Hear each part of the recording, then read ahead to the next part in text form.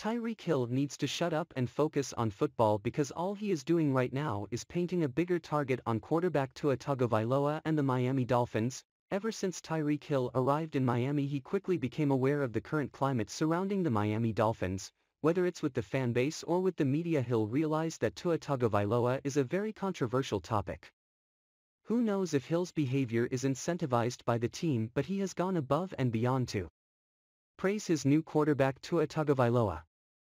As a way of fighting all the criticism the Miami Dolphins quarterback receives, one thing Hill has talked about a lot before and after arriving to Miami is that talk is cheap, and he's only worried about the product they put out on the field as a way to fire back at the haters. Well, for a guy who says talk is cheap, Tyreek Hill sure is working with a tight budget. Are you telling Tyreek Hill to shut up and dribble? The term, shut up and dribble, became controversial after a news reporter called out LeBron James for using his prominent voice in politics to support a vision that he and many others believed in.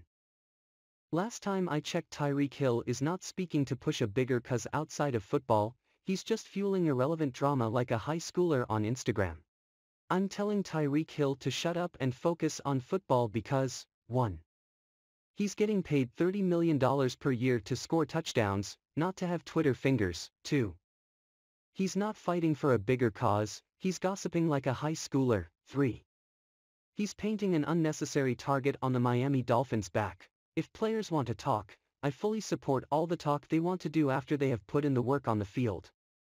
But talking before anything has happened is just bulletin material for the rest of the media that wants to talk down on Tua Tagovailoa.